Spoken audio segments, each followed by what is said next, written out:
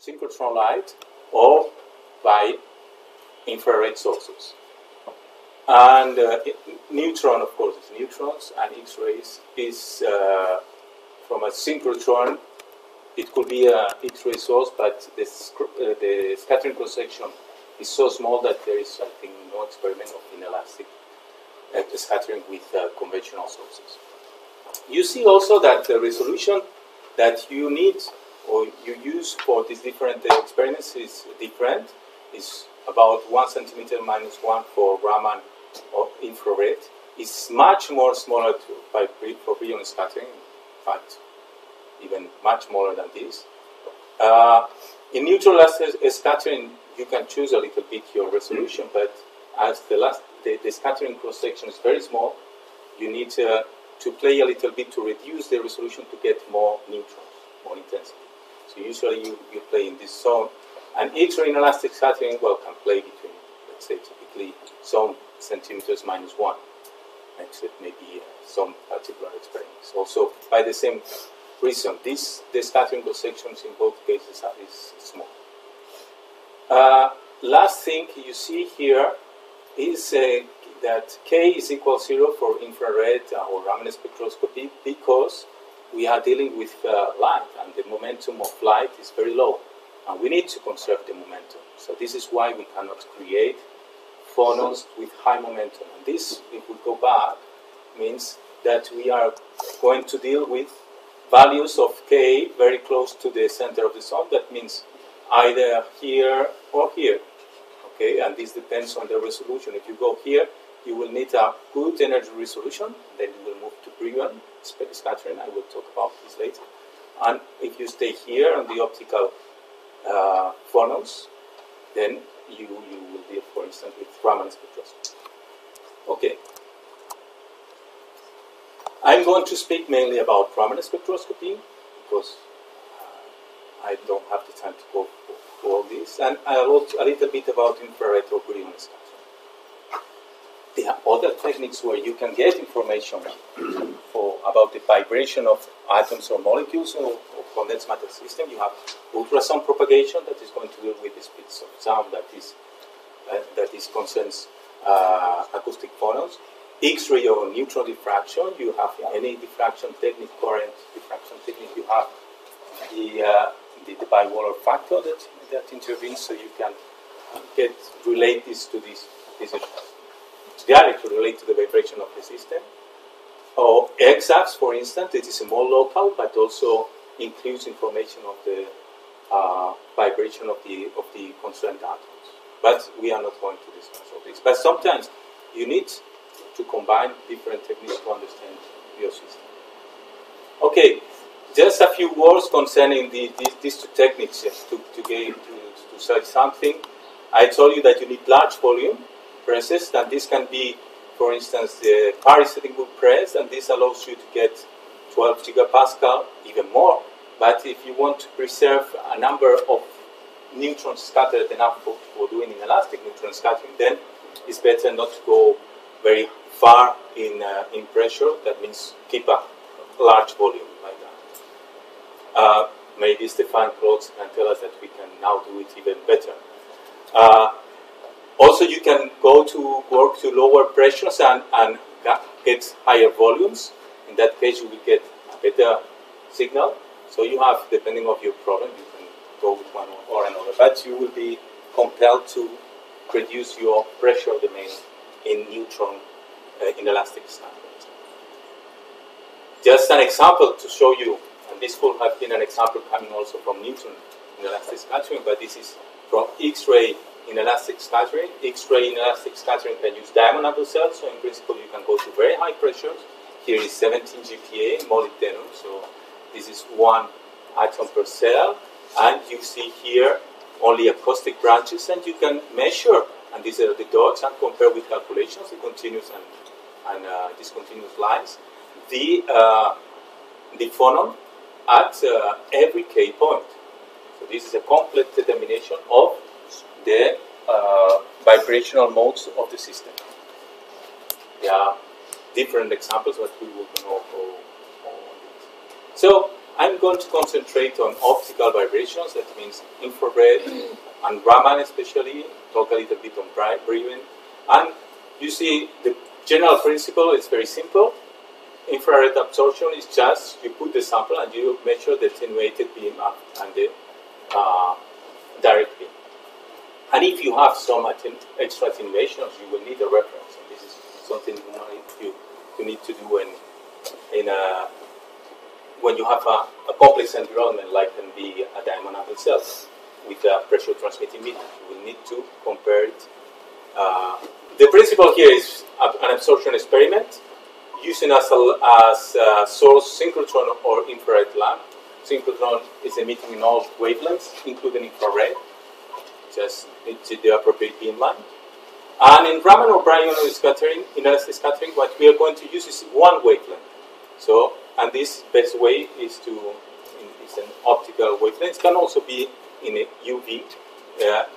But in the UV, if you combine it with high pressure, you're going to have to deal with the absorption of the diamond. So there are very few experiments that can deal with the UV. You have to reduce the energy, UV Raman or Brownian scattering. So you use a laser excitation, and what you are going to look is the energy of the scatter rate, the inelastic scatter rate radiation. But we are going to go into more details.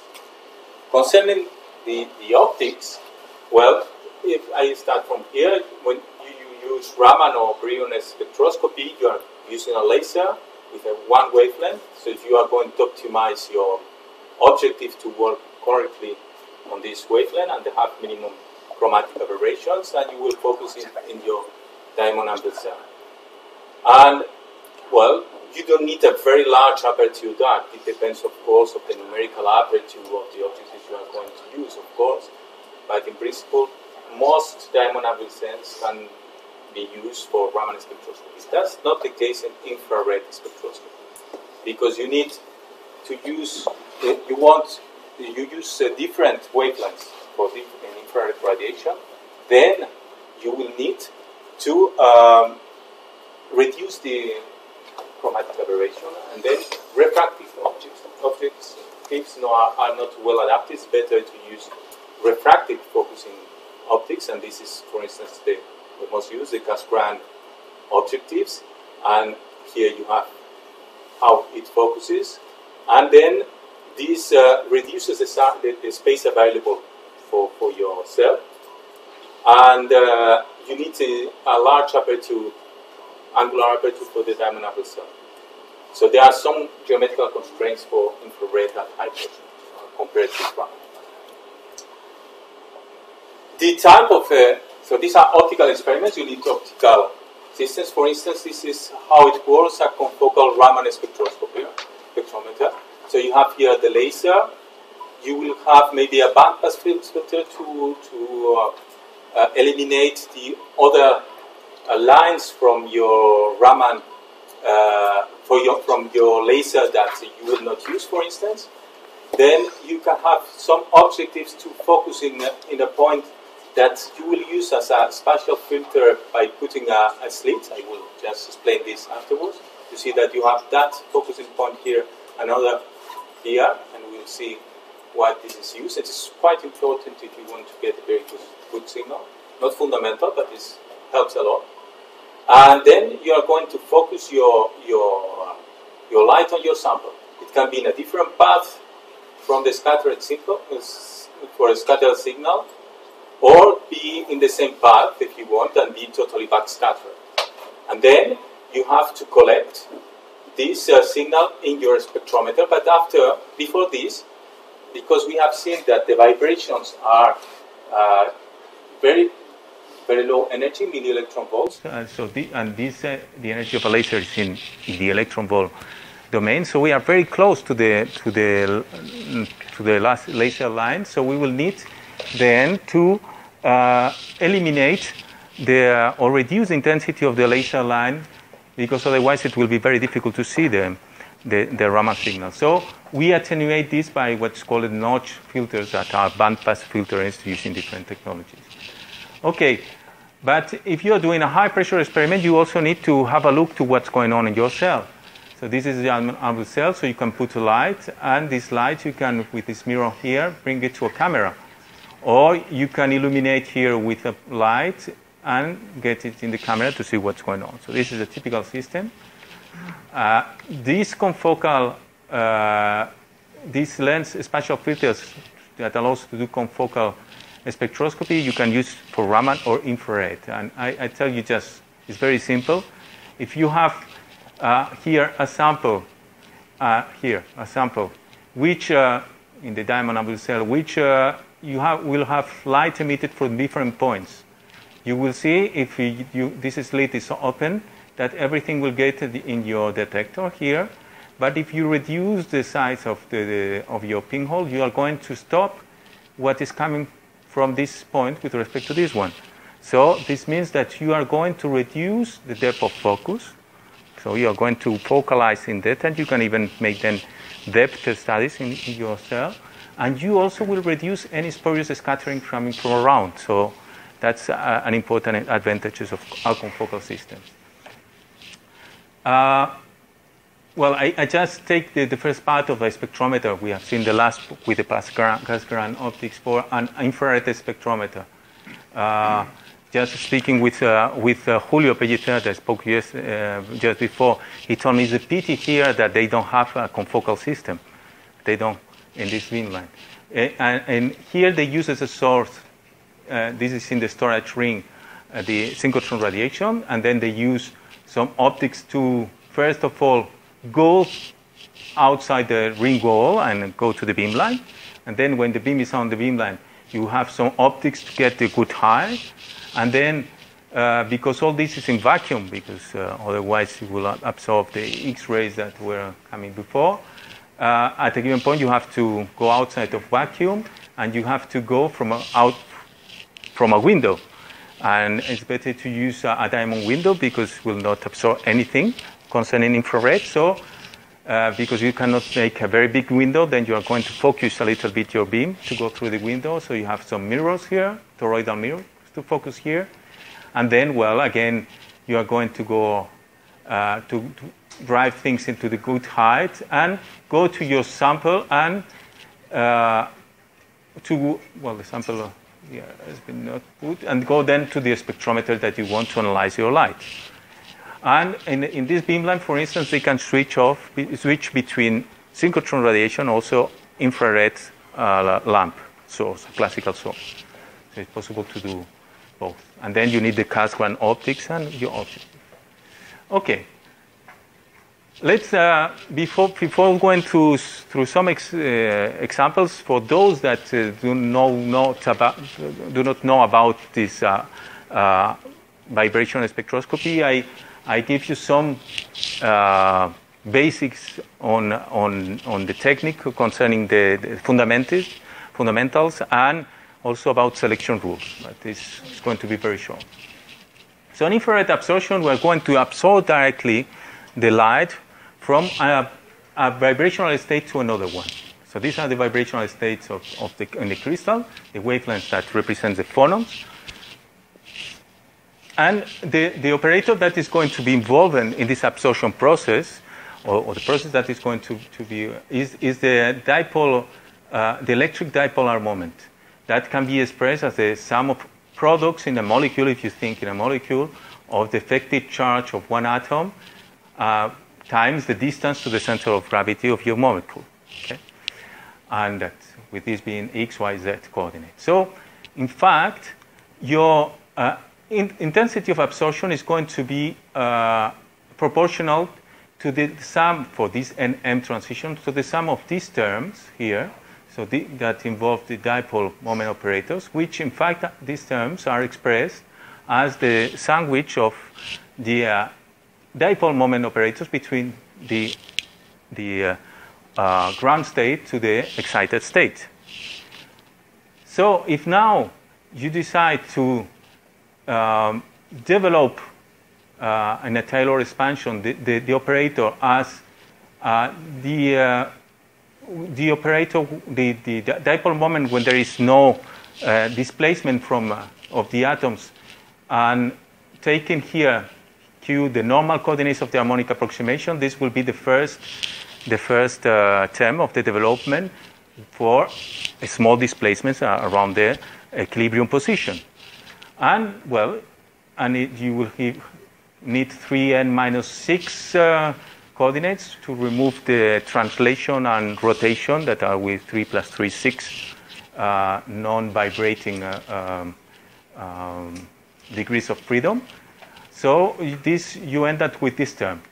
Well, here you see you have chosen coordinates, everything well. So these are orthonormal functions. So this will disappear. So you are just left with this term. And here you see that the fundamental term is going to be the derivative, the change of the electrodipolic moment when with the vibration. Okay. And if you, for instance, write this the normal coordinates in terms of the ladder operators, you will see very easily that this term is only different of 0 if there is you just excite neighboring states in the harmonic approximation. This is can be anything if you are anharmonic.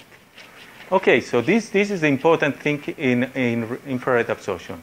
Let's now look about light scattering. That is what happens in Raman spectroscopy. So you have the laser light with a given energy, nu0, that is represented by this photon here, impinging on this diatomic molecule, which we have seen that the normal coordinates is varying harmonically with a given frequency. And we want to know what happens with the scattered radiation. Okay, this is a classical approach, and this can be written quantically, but it's not, I think, that the objective here. Okay, we'll have, when you have light approaching a molecule or an atom, you can displace the charge due to the electric field, and then you create a polarization, and this polarization depends on the polarizability alpha, and polarization will be alpha times E, and this alpha is a characteristic of the atom or the crystal. So we can write the polarization as terms of polarizability, the electric dipole as terms of polarizability, and again we can say that expand the polarizability as a function of the normal coordinates of the vibration. Okay, so we'll have an alpha 0, and then here a linear term. Of course others, but we will stop at linear. And now if you replace in this expression this alpha and this E, you end up with these two terms here. In this one you have nu0, and in this other term you will find nu-m and nu0. We have a product of cosinus, and this product of cosinus we can write as the sum of cosinus of the difference and sum of the frequencies. So we end with these three terms having three different frequencies, as you see.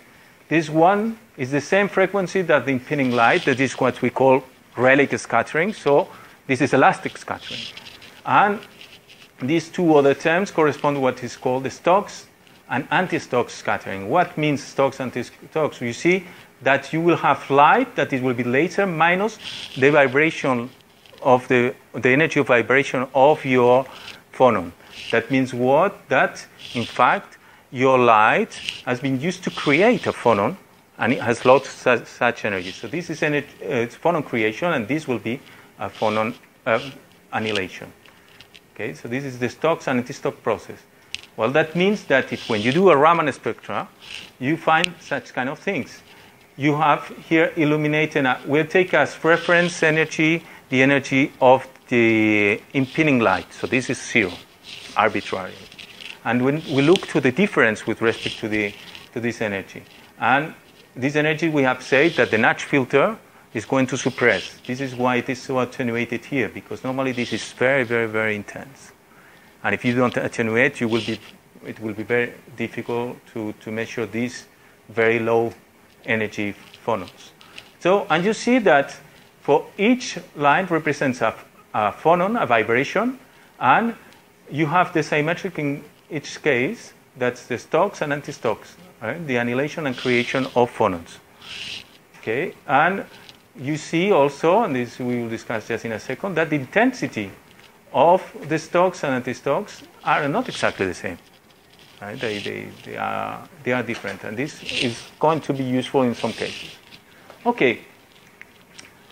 We have then, if we consider now what are that the electrolyte dipole moment, this is what determines its variation, is what determines the infrared, then you understand that we need changes of this when you move the internuclear distance, and if there is any, we'll see with examples, but there is any asymmetrical stretching or bending on internal rays, then we'll need a change in dipole moment of the molecule. And this means that asymmetrical stretching and bending will be infrared active, because asymmetrically will change the dipolar moment and then make this term appearing in the infrared intensity different of 0. In Raman, what we need is a change of the polarizability when we have the vibration. These are examples that you will find in any classical text and maybe books, and many of you have seen this. Let's consider the vibration of a CO2 molecule. And the polarizability is relating to vectors and is a tensor. And one way to represent this tensor is by an ellipsoid.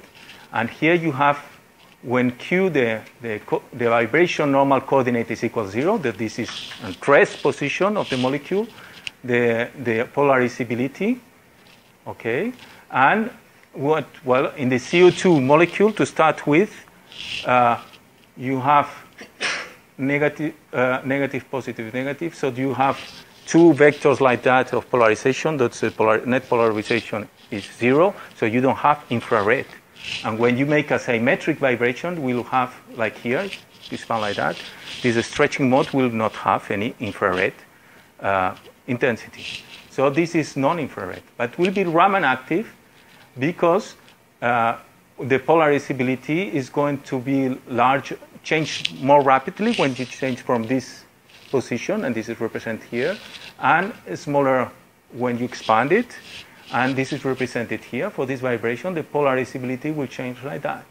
So the derivative of the polarizability, this value, at 0 is different of 0.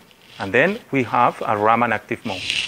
You see that in that case, we have an asymmetric stretching, and here a bending that is asymmetric. So this will mean that in that case, we will have infrared active modes because polarization will change. But in terms of polarizability, you see that we are totally symmetric here on the polarization, on the polarizability, and this means that you are in such a situation. In these two vibrations, the polarizability is increasing or decreasing. They are in a maximum and a minimum, and then the derivative is equal to 0. So these two modes will be Raman inactive. So you see Raman active and Raman inactive, and this is characteristic of any center symmetrical molecule or crystal. In the case of H2O, for instance, in which you have not a linear molecule, then you see here the equilibrium position, and of course here you have a non-zero polarization, and that's electrical dipole, sorry.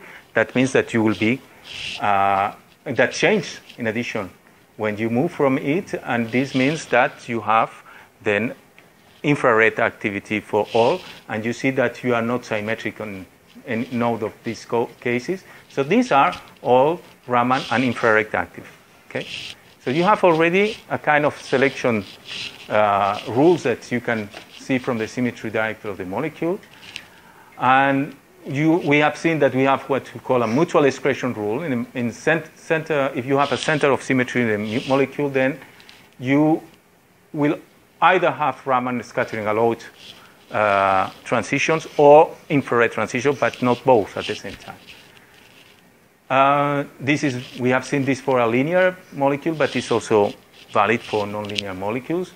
And here is an example of CO2 in which you see here is an absorption infrared spectra, and you see the three different modes present here. The ones that are active, and you see also combination of them. You have we told that you can combine phonons, so you have the additional of two phonons here, and in the for the Raman you will have only one here, but you have also an overtone that is added here that is calculated in that case. So you have these two active Raman and several infrared, but they are not in the same place. So they are mutually exclusive. It's more rich because of these combinations that you can have of different phonons. But all this tells you nothing about the intensities in general. Okay, these only selection rules only tell you if you have or you have not. And when you have, the intensity can vary low depending on the cross sections involved. So sometimes when you look to the vibrations that you have in a crystal or in a molecular system, you have intensities that appear in calculations, but you cannot see in your spectrum. Okay, maybe I don't go through these just to tell you, because otherwise I cannot go through examples, that theory group allows you to do this more in detail, and I gave you here a reference with you have many of them, but I gave you this because I think the book is only 12 euros, so it's very, very cheap, and it's very good. So if you need to use selection rules with group theory, you can go through this. And one of the consequences of all what we have said is in a crystal, the point groups of the crystal that are involved in that crystal, the symmetry of the crystal is going to be different depending on the structure. So Raman or infrared are going to be techniques that allows clearly to detect any phase transition. Here I put just an example of CO2 at high pressure and high temperature, and you see different, very characteristic and different bands with here this notation that tells you the symmetry of the modes. And this allows, combined for instance with calculations, to identify your crystal structure. Of course, it's not as good as diffraction for identification, but can be allow you maybe sometimes more clearly to see the presence of two phases, like here, in which you have this star that is the presence of another phase. Well, here is a summary of difference between Raman and infrared. One thing that I haven't said is that in Raman spectrum you need to cope also with the fluorescence that is having a scattering section that is much important than Raman. So to eliminate it especially from the diamonds, then you need to use diamonds that are low fluorescence selected. In the case of infrared, it's even more difficult because you can have absorption for the nitrogen impurities. So it's better to use what we call the diamond 2A, which have 10 minus 3 ppm of nitrogen. Well, I wanted to tell you about Raman and Brion scattering. You will have in the slides but I give you a couple of examples to finish, because I've been too. Well, tell me, just reason on Raman scattering because it's very important. In fact, a Raman process, the incident photon is going to be absorbed between initial states and electronic states. So electrons are involved. And then you are going to go to create a phonon and emit the energy of the phonon. Well, absorb or here it is the stock, so you are going to emit a phonon. And then the light is going to relax from this state to the initial state. So it's a three-step process. And the three-step process, you can represent it in the Feynman diagram with the energy and momentum conservation. And you will be involved with the absorption process involving the radiation and the electron phonon processes, electron and the lattice, this is why L is here, and the Hamiltonian again of the electron and radiation to scatter the phonon.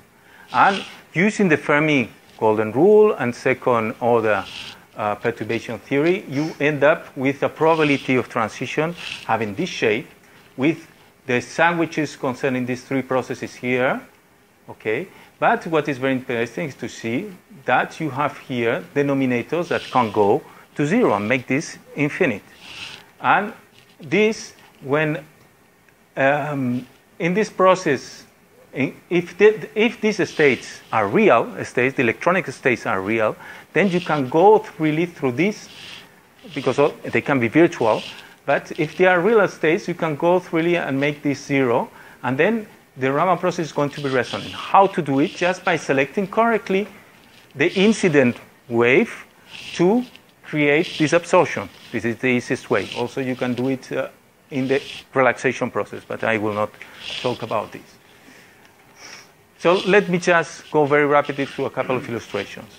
One is hydrogen. Hydrogen have a vibron that you can follow with Raman spectroscopy. And this is a work from Paul Lubert, in which that contains data from his work, but many others have also measured this at low temperature.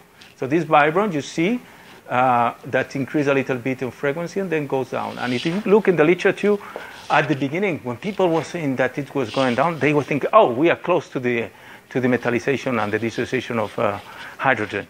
And that you know that is now proposed to be probably at 450 gigapascal, something like that.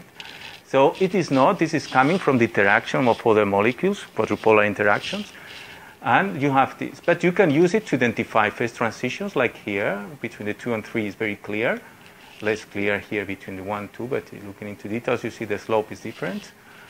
And well, some years ago, we have a big revolution because there was this work from Erimets that say, I've been able now to measure the vibron not at low temperature, but at ambient temperature. It was difficult to measure the hydrogen at ambient temperature because it diffuses in the diamond and makes it break. But he used an isolating layer, and he managed to do the experiments. And you see that this is the red points. They had a strong change here. Well, just have a look. 4.2, this is hydrogen. 3 is deuterium. 4.2 divided by 3, this is 1.4. This is the square root of 2. This is actually the ratio between the two masses of the square root of the two masses, 4 divided by 2. So we see that in the first formula, we have an isotopic effect here on the elastic constant and the frequency. Well, so Erimets and Troyan, they saw this change here very, very, very rapidly with respect to the one of and again, they conclude, well, not only from this, but it could be then that we are getting the metallic state, and they announced maybe a little bit fast that they were going to the metallic state, coupled also with other electric measurements. But it's not, again. And I just show you here the data because you have something that is, well, you have here the evolution of the fibron. But look at this you recognize what is this? This is the diamond signal. Okay, and this is interesting because this front here, it moves with pressure, and this is a Raman signal, the Raman from the diamond, that you can use this front here edge for megabar pressures as also a pressure gauge. Probably, I don't know if you got this on the previous lectures. It's one of the pressure gauges you can use. Okay, this you will see during, because it's just the announcement of the 203 Kelvin superconductivity, but I think there will be a lot of it on the conference. So I want just to tell you a couple of things on single wall carbon nanotubes, because here you can do resonance scattering. And in single wall carbon nanotubes, you know all nanotubes is graphene. You roll it. Depending on how you roll it, you define a vector with respect to the hexagonal lattice of graphite with indexes nm, and this is what's called chirality. And this you have different rolling tubes that can be metallic or semiconducting. And this is a one-dimensional system, and in the electronic structure of one-dimensional systems have what's called the Van Hoff singularity. So this is the density of the states as a function of energy, schematized for a semiconducting tube. And you see these singularities, that is Van Hoff.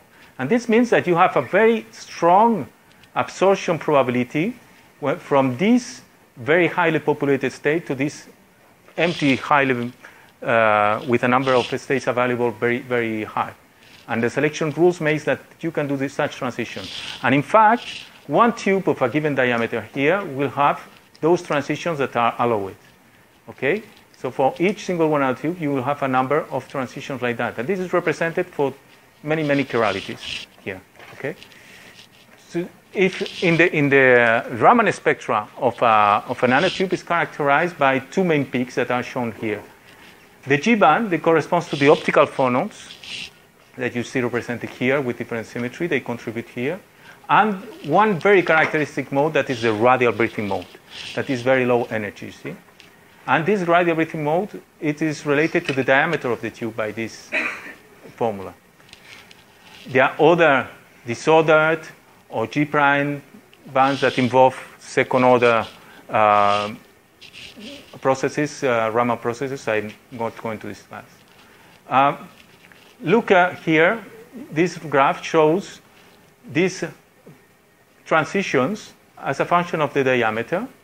And here is the transition energy. Then what you can see here is here we have a sample with tubes that are in this diameter. There are many tubes in such that diameter, so in this blue line. And if you use light in the red region to excite this, that is red light, you will excite only the Raman modes here. And if you use light in this region, you only will excite the Raman modes of those tubes here. So, and this gives different signal because you have different processes in these tubes, but they are tubes that are different. So this is a selective way to use Raman, resonant Raman. Okay, you choose the wavelength to choose here the sample you want to excite. In the radial breathing modes, you can see the same thing. These are tubes that are with diameter bigger than these ones, and you have modes. Here you see Stokes and anti-Stokes, and you have modes at different frequencies because we have this formula that we saw. The frequency is inverse to the diameter. Okay, so you can identify the chiralities of the tube. And for instance, you can follow, even see here, single chirality radial breathing modes, having two components because they are tubes that are empty and the others filled with water. And these are the two components for a 6-4 tube, 7-2. This is the indexes of chirality. And we have been able to follow them with pressure. So you have the two components here evolving with pressure. Here you have how the frequency moves of the radial breathing modes. And you see that the difference between the empty and filled is always increasing with pressure. So we have a water supporting tube effect that increases with pressure. And, one process that takes place under high pressure with tubes is the radial collapse. At a given point, the tubes are going to ovalize and even collapse like that. And this was predicted to have this collapse pressure as a function of diameter 1 over the radius of the tube to the power 3. This is a theoretical prediction. But all experimental values were much, much bigger than this. So what was going on there?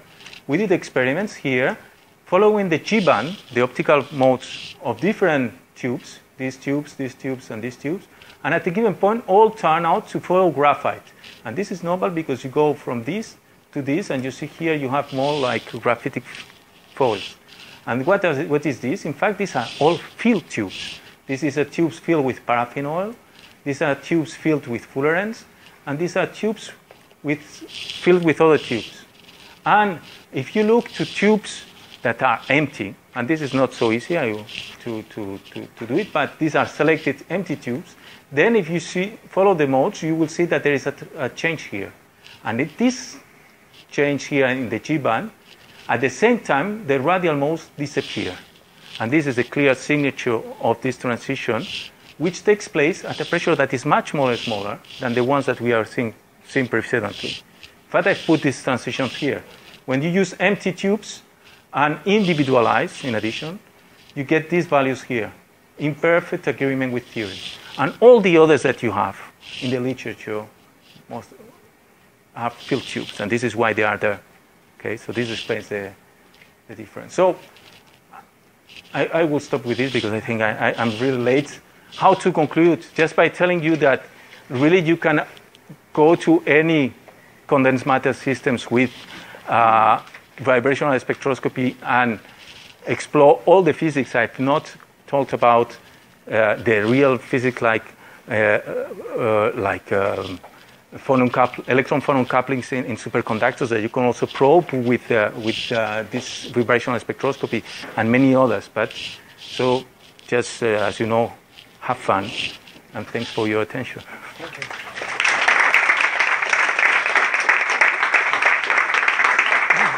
I'm sorry to have been a little bit late. We have to apologize because we were disturbing you with some problems with the recording the audio of the talk. So you want just one quick question? Please. I have a small question. For phase transition, we have directly observed new peak on the diagram, or it may be some the peak become not so sharp, the scattering. I haven't To understood. detect the phase transitions, Yes. we directly have to observe new peaks on the Raman spectrum. Well, Or it may be just scattering of some. Well, you have many different cases. You can have the disappearance of all peaks. For instance, if in the high pressure phase or whatever, after the phase transition, there are not symmetry allowed. For instance, you can have the disappearance of the peaks. You can have the isostructural changes in which maybe this is slope of the evolution of the peaks with pressure that is going to change. So there are many different cases. Cases. Yeah. I've shown some of them, but there are many.